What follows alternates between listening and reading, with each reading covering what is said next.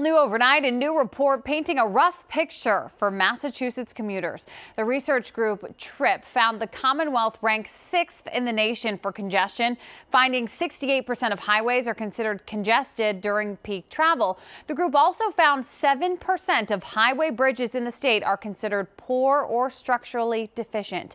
That report comes just as state officials announced traffic has now returned to levels not seen since before the pandemic. The state highway administrator says drivers are in for a major adjustment this fall and winter.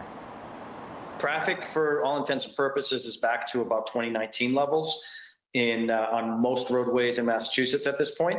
The exception still is the turnpike at certain segments is running a little bit lower, especially the closer you get to Boston.